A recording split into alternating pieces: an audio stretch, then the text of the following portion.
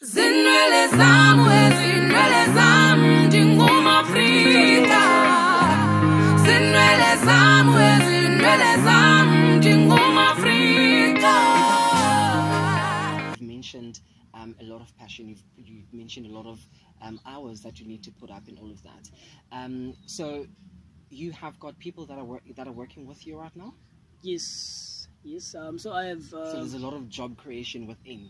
Definitely. On one of the conferences, actually, in the Prisona, there was a conference last year in Lord Charles organized by Department of Agriculture. Yeah. There, I said, because I believe, I truly and genuinely believe in this as a way to help government help itself. Yeah.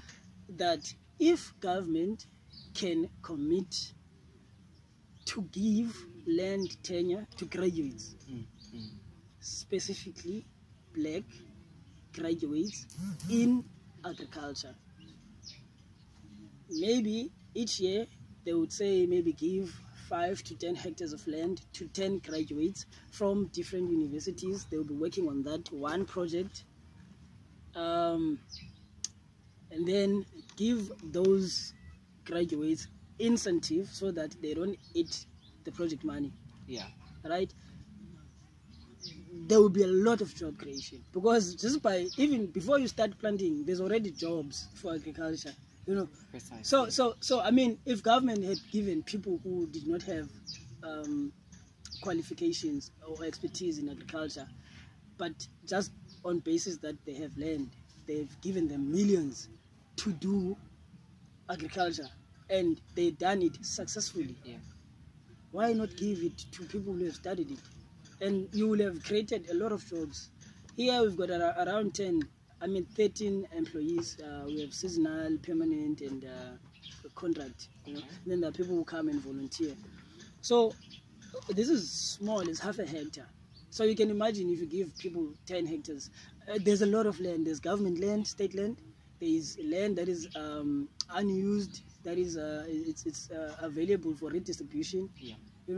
So that is what I always preach, even on the Prisona. That's what I said. It does not only apply on agriculture. If we want to create jobs, this is where you want to create in the townships, because these people who are in the townships, they're the ones who hold all these degrees. We hold these masters, we hold all these degrees. I mean, so it is only reasonable to take money and put it where there is jobs. And don't say you are creating jobs by bringing these big companies here who are not going to employ the people who you want to empower. Yes.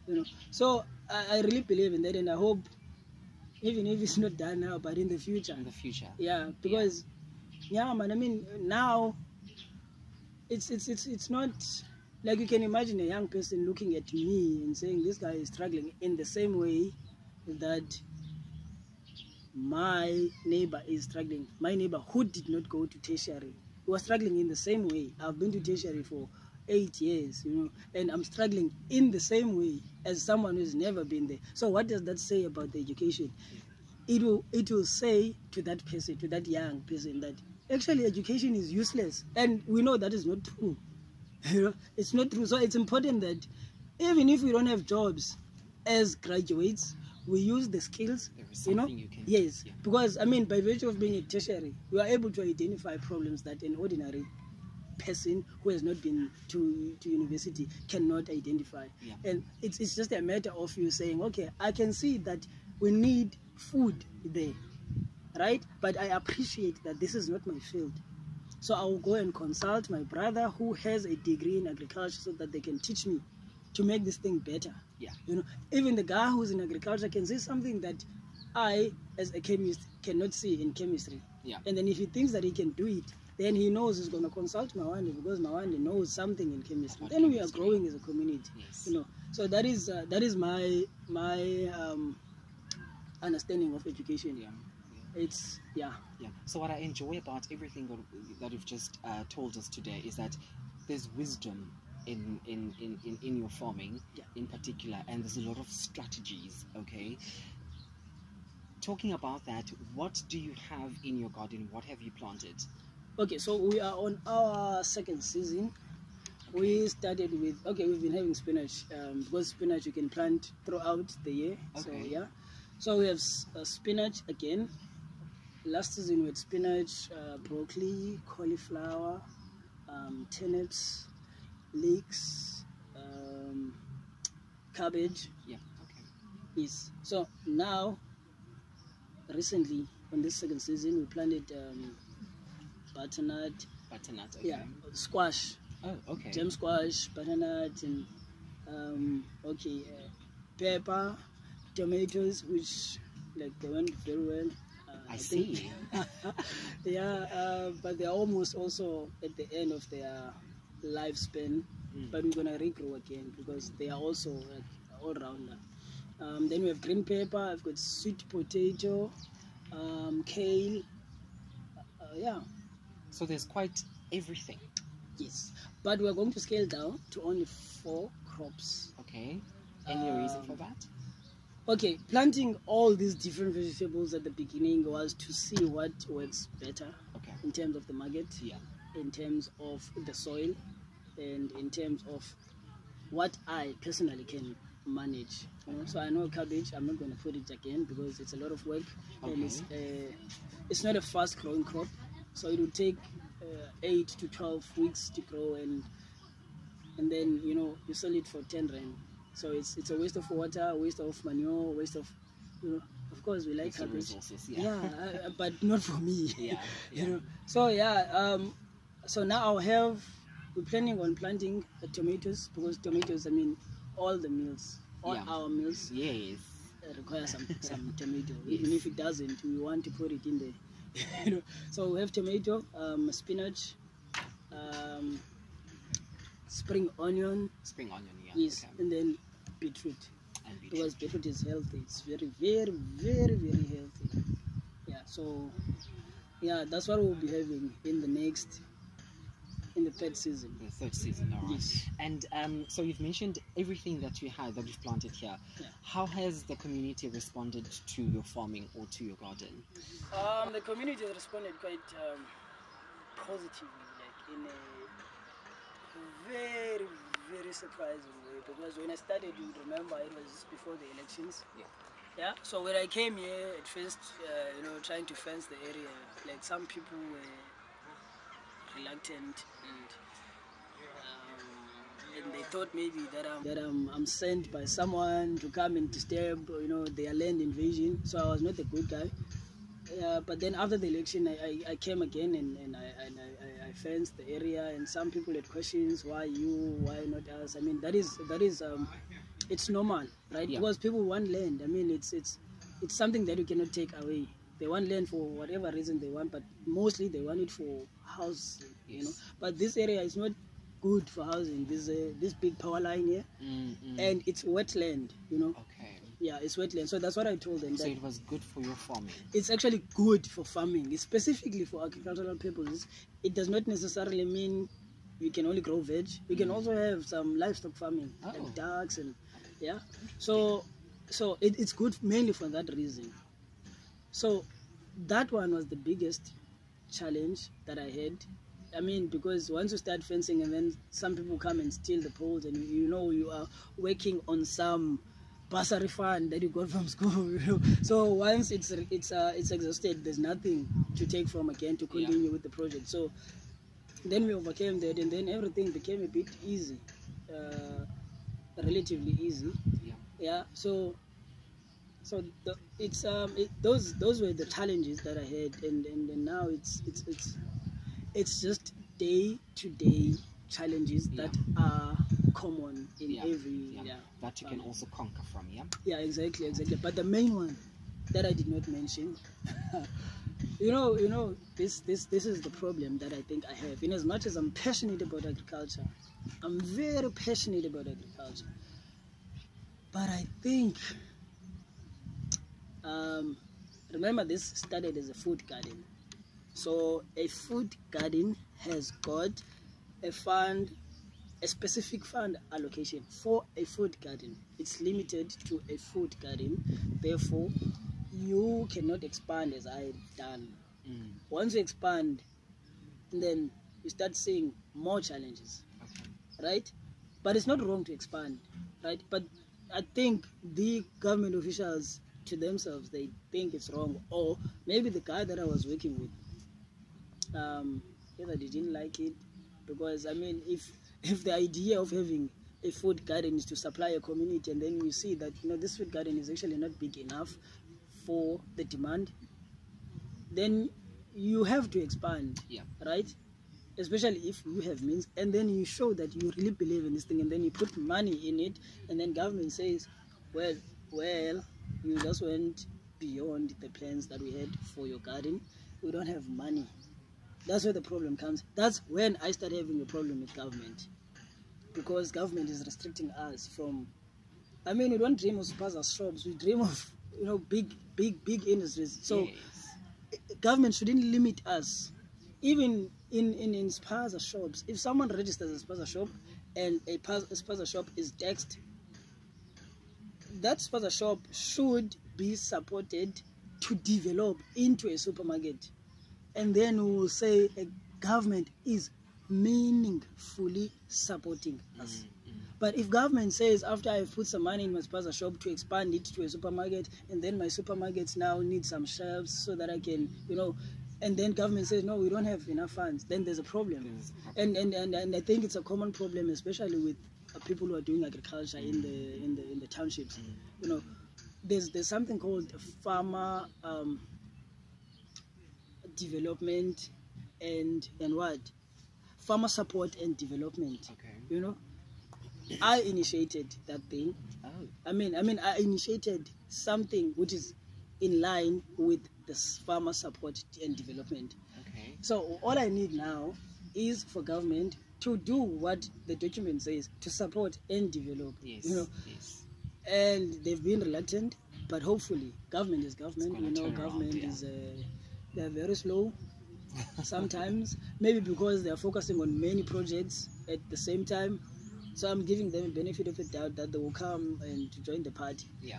Because I don't want to go to people and say, yeah, agriculture is bad, you don't go there because it is so difficult. No, I don't want that. I want people to come here. I want more people to see a vacant land and say, hey, I want to do farming there. Not to say I want to build a shack. No. That mentality, that mindset must change now. I mean, if we put shacks all over the empty spaces that we have, then we won't have a community. Because a community it's a community because it has playing areas, it has houses, it has, those things have to be there in order for it to be a community. So if we occupy all the empty spaces with shacks, then there's going to be a big problem.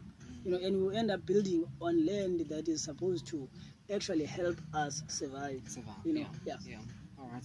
In closing, so as I've mentioned, this channel tackles a lot of youth development, a lot of motivation for young people that are, sitting out there and not really knowing what to do with their lives. What can you motivate? What can you say that will sort of lift them up into doing farming, to going into farming in particular, or just in general? What can you advise the young people that are out there that are sitting and not doing anything with their lives? So firstly, the most important thing is information. Yeah. Right? So it's important for young people to understand that they have to study, right? But at the same time, because in I think now it has become a norm that people go to university and they don't have a clear picture of what it is that they want to do with this education. So if you take education as a tool, you know what you want to use the tool for. You should know that, okay, I want this tool because I want to fix 1, 2, 3. So if you go to the education system with that mindset that, okay, there's this gap, remember that gap is not constant. Someone might fix it before you finish, but you have the tool. The tool, it's a multi-purpose tool, so you don't want to underuse it. You want to use it to its full potential. Yes. Right? So I would say to youth, get information, listen to news, read. Go and have fun, of course. I mean, but even when you go and have fun, I mean, mingle with people whom you know that are gonna teach you something. You're gonna learn something from them. They are busy with something, you know, positive, and they are driven, you know. So now, as I'm saying, like, the discourse is towards land. It is youth. It is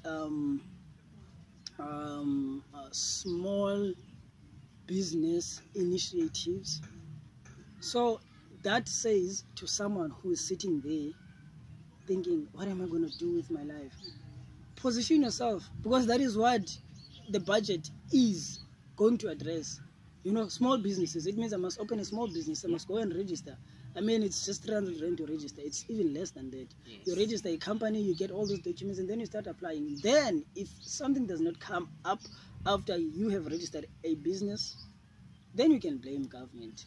You know, that is what we want to do. So, for me, I cannot go and blame the government and say, government, you are not working. And then government says, but What did you do? what did you do? And I'm like, yeah, ne. So, as youth, we must position ourselves. We must, enhance our skills. We must be opportunists in a positive way. By opportunists, I mean, sit down, look at where are opportunities, Yes. and then look at yourself and say, okay, this is the tool that I have. These are the opportunities that are there. I am more likely to get this opportunity because I have this, you know. Yeah, and then we can, and then let's move away from being obsessed with looking for jobs. You know, jobs are here in the township. Yes. They are here. Do You know something. why I'm saying that? You know, last year we had there was a march, right? People were striking and banning all. They banned you save, you know. The liquor store was also broken into and burned down. Those people came back and built here in the township, as risky as it is. That says the economy is here. Yeah. You know, it's just a matter of us identifying those loopholes and we start our own businesses. You know, Precisely. and I think most of those businesses will be here in Africa. So here we want to also, if tourists do come through, and we have like maybe a resort kind of of something down there, and then tourists can come and stay in the township here at the Africa. Then we can have those guys who are doing Uber business. They can, when the tourists come, they will park their cars here, and then the Uber drivers will take the tourists for a tour in the township. Yes. That is money for them. That is business for them. Correct. You know, we have chefs here who are cooking this food. You know, those are people who've done hospitality. You know, they will come here, and those are job opportunities. Yes. You know, and the people who are doing this wooden work, Mm-hmm.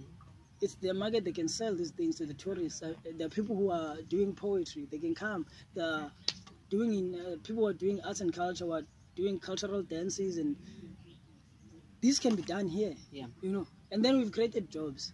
So it's okay to go and look for a job, you know, but let's not rely only on it. Forget about our own tools. We have our tools.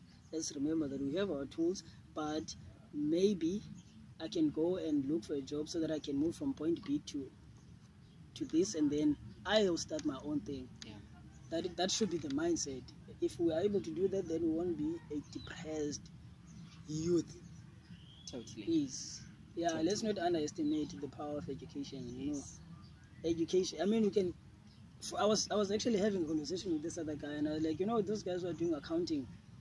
Once you get to grade 12, I think you can use those CPJs and to. I mean, Precisely. yeah, exactly. Yeah. It's just a matter of you believing in it, and finding a purpose for it. Yeah. Something that will generate money for you.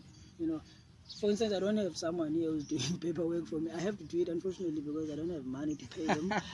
You know, but I mean, Don't have money for the yeah, tax exactly. man. But I mean, if you want to start your own thing, you come and assist here, and then it goes to your CV. Yes. You know, when you register your own company, you will say, "This is what I've been doing for Africa." And I mean, there's a profile. You have a whole profile, and then you can be trustworthy because you've done it. There is something to proof. show for. Yeah, exactly. Yeah. You know. So yeah. Like we want to do everything. Yeah. Yeah. I see the business is actually expanding, Yeah. and by what I'm hearing from you, it is going into places. It is phenomenal to sit with you. We can talk the whole day. Yeah, Definitely. it has been a fruitful interview.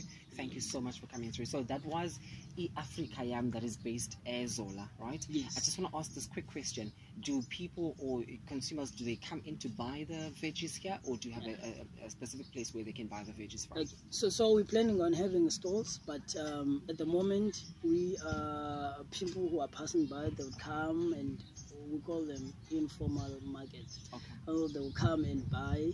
Some would call me to deliver. To deliver. Okay. Yes. So ideally, I would wait for a few people who also want their vegetables to be delivered, and then I'll deliver at once. Yeah. So that's how at the moment we're doing it, but we're still looking for markets. You know, it's not easy to get markets. Yes. Ideally, like when I started the garden, I thought it would be easy for you, Save, to come and buy vegetables from us, because you Save is a big company and it is in the township, and it is supposed to contribute towards development of this township and small businesses in the township. So yeah, but it's not the case, and it's okay. It's not a problem. You know, it's okay. It's really good that we're getting all these challenges. But I think in the near future they will come to buy. Awesome. At the same time, I don't want to say, ShopRite, come and get your vegetables from me, and then I can't deliver. And you can't deliver. Yes. Yeah. You don't want to shoot yourself in the foot. Yeah. But I think we have enough vegetables for ShopRite. I see. Yeah. It is enough. It is enough, because the space is quite huge. Exactly. And Awesome. then we can work on a nice arrangement if they're interested. You know, we can have like, okay, we'll dedicate this portion of the garden to your produce. We know that we are planting for you, because that's what these people who are doing agriculture say. You plant to grow. I mean, you grow to sell. You don't grow and sell. No, when you grow to sell, by the time you're growing, you know where it's going. Yes. As opposed to growing and looking for market, which is what I am currently doing. But I have my informal market, which I think is also enough. You know, it's okay. But I mean, for it to make business sense, you have to have a formal market. Yeah, absolutely. Yes. So we wish you the best of luck for your farming, for your future plans, in everything else that you're doing up at Ep5. All right, totally amazing. So that was it. That is a wrap from us. We visited Ep5, which is based Zola, which is a farming. Umawande, which is who is a founder of this place, who is currently joined the interview with us today, told us all the ins and outs and the challenges and all of that, and he told the young people to get education and be informative. That is it. Don't forget to like, share, and subscribe onto the channel. It is coffee. From me, it is peace. Ep5 on Facebook. Order your vegetables on Ep5, or that's on Facebook, and on my eyes.